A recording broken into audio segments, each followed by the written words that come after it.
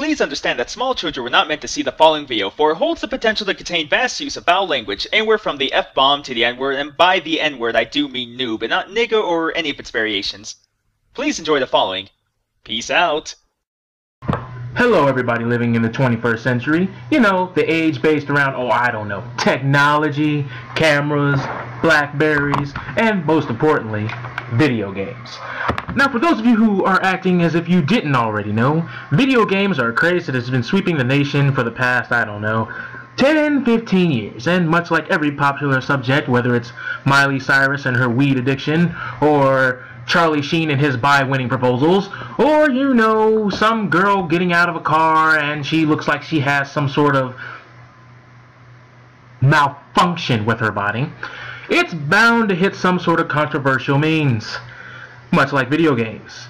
Now, I don't know if you've noticed, but video games can be educational, inspirational, and they're a good way to make money, and it's a great way to relieve stress, have fun, and it has a lot of positive effects. However, why is it under attack? Well, the reasons are varying. Some are violence, and, the others are this. Well, the Green Police trying to reach your kids at home on the video game systems. In the SimCity Society games, kids have to build environmentally friendly towns or face a fine. That sounds like a good lesson.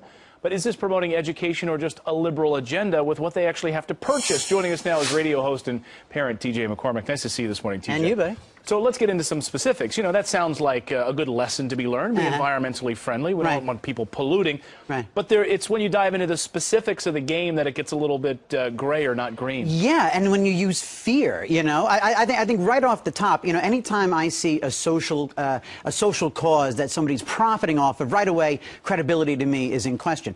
And I think the scare tactics, the guilt involved, Well, let's be specific, sure. Because in this game, SimCity Societies, one specific thing is players choose alternative energy options like wind and solar and stuff for city infrastructure and soy farms and stuff instead of nuclear power. Right. Here's what the game designers have to say about this. This is Ian Roberts. He's a game designer, and he's defending these games. He says, video games are about real-world issues, and they're important much like films. They let us experience things we never could and help us understand ourselves, each other, and the world around us, which...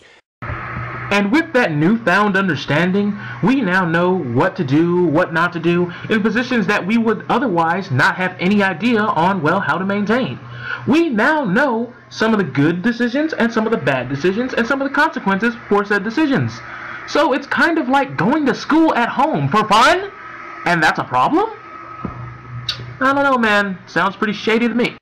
There's one out there where you're in charge of the World Environmental Organization, and it's called Fate of the World. Right. So you get here, Timmy. Here, you're 5. Here, play Fate of the World, and we'll all be on your shoulders, son. These guys actually have kids freaking out and with sweaty palms, worried that they're not going to kill a bunch of virtual polar bears.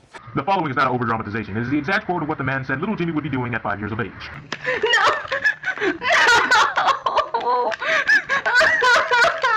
I'm running out of money! How do I save money? How do I save money? The polar bears! Boogeyman's gonna get me! God's gonna get me because of the polar bears! What do I do? The stress, I can't take it! Oh no, the polar bears, the one on the Coca-Cola bottle, no! I killed him! Because I'm sure 5-year-old Jimmy knows all about the money secrets and all there is to know about economics and all the little intricacies of deforestation and all that and the whole nine. The stuff that you learned in high school that you should have known when you were 5. Makes a lot of sense. I know. Lee Boyd Malvo, the trigger man in the D.C. Beltway snipings, was trained by John Muhammad on Halo. In fact, Muhammad knew to do that because the Army was using Halo on a sniper base to do one thing, to get the snipers prepared psychologically to be willing to kill as snipers. For those of you out there who don't know, Jack Thompson wrote a book. And, he called these Halo games and other games like it murder simulators. Now, he was saying that these games get you physically, mentally, spiritually prepared to undergo these criminal acts and these mischievous deeds. However, I've played this, and this, And yes, folks, even games where you rip somebody's spine out and show it to them, this. And I don't think I'm ready to go rip somebody's spine out through their stomach, tear somebody's head off, shoot them in the face with a sniper rifle, because honestly, I don't even know how to use a gun. I could go pew, pew, pew, pew, pew, but if I'm out of ammo, I don't know how to reload, I don't know how to clear a jam, I don't know how to do any of that stuff that could happen actually on the battlefield. Like this kid probably didn't, from just playing Halo, as Jack Thompson says. And after all, when I was 8, I loved car games. When I was 8, I was having fun driving cars. That doesn't mean I was learning how to drive a car. You know, it's definitely, kids definitely can pick up the game if parents buy it for them. That's the big thing. I have a buddy that works at a local retail store. He's a manager there. Group of kids came in. They all said, "Hey, we're getting the, we're going to get the game." He asked them if they were under 17.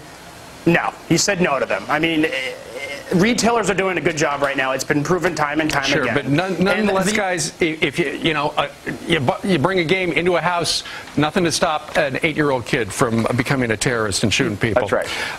On a video but you're not game. a terrorist. That's ridiculous. Yeah. You're not a terrorist. All right, John and Jim. You're not really. It's pixelated violence. It's violence. It's not. It's not real. It's not real. It's not real. John and Jim, the debate goes on.